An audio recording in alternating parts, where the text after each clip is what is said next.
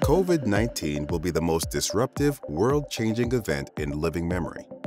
The pandemic will not follow the linear pattern of a usual crisis event. There'll be waves of infection as governments move between implementing measures to flatten the curve and save lives by making sure healthcare systems won't become overwhelmed and easing these measures to allow economic activity. These infection waves will continue until either an effective vaccine or treatment protocol is found. All this will mean a company faces having to tailor its response for the different locations.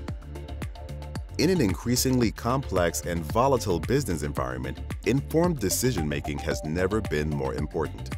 Exclusive analysis from Pentland Analytics that has been sponsored by Aon highlights the difference between companies that successfully manage crises and those that don't. When organizations successfully manage a crisis, their shareholder value can appreciate up to 20% in the year after. On the flip side, those that don't may see their shareholder value dip by as much as 30%. Pentland Analytics has identified 5 distinct hallmarks of companies that survive crises successfully. Of these 5, there are 3 core areas that companies should focus on throughout a major crisis.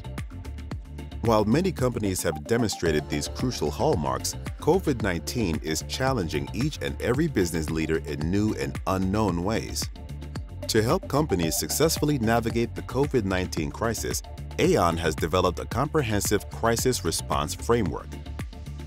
To find out more about the framework and how Aon can help organizations make better decisions in these volatile and complex times, click here.